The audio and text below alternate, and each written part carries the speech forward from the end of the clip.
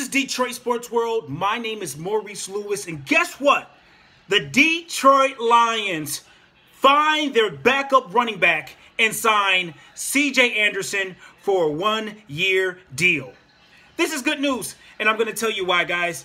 The Lions were trying to find a solid backup for Kerryon Johnson. They tried to get Malcolm Brown, and guess what? It didn't work out. They ended up matching their contract offer. And hey, Lions needed a backup. LeGarrette Blount will not be back with this signing. He won't. So don't be expecting him to come back, guys. Don't. But this needed to happen.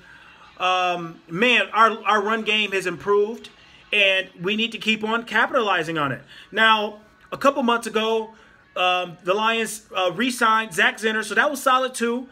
If somebody gets hurt, obviously whether it be Johnson, which he's coming out of from an injury, if somebody gets hurt, Zenner would be a great guy to come in and take the load. So now you got the third down. Now you got C.J. Anderson, you have Kerryon Johnson, you have Theo Riddick, and you have Zach Zenner.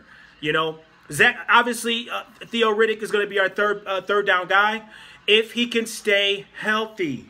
If he can stay healthy, the Lions should have a solid run game.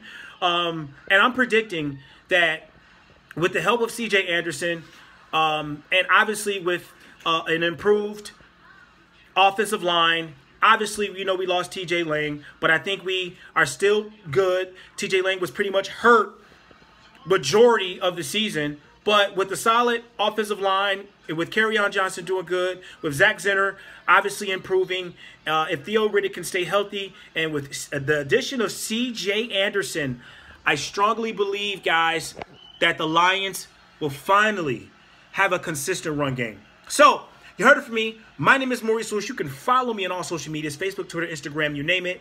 Let me know what you think about this video. I'm out. Peace.